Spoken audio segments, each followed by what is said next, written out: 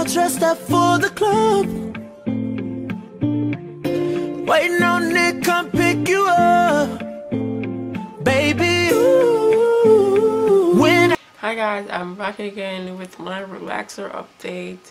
This time I was 3 months post Texlax, and recently I've been starting to Texlax my hair because I really like the volume that it gives me. But in the past, this front section of my hair is Texlax, but it wasn't intentional. It was mistake, but back then I didn't know it was called Texlax.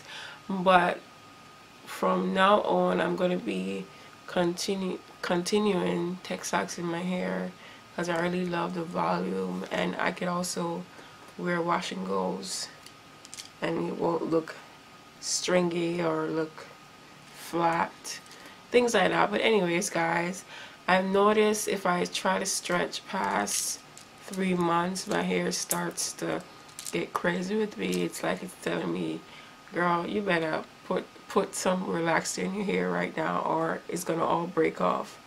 But I have clips of me after I finish relaxing my hair and flat iron, and I will show you the results, so please stay tuned. Bye.